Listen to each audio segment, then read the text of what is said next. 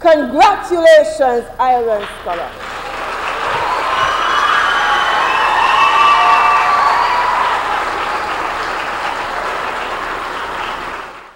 Former Baptist Academy student Elyssa Athill receiving tokens at Zone 3's Thanksgiving and Recognition Service Wednesday.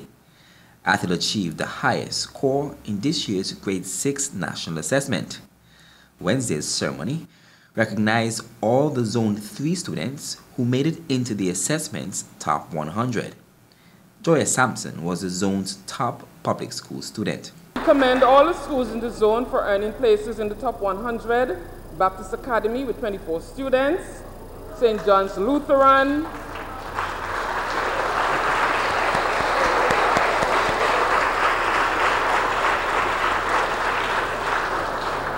SDA Primary, New Bethel Academy, J.T. Ambrose, Buckley's Primary,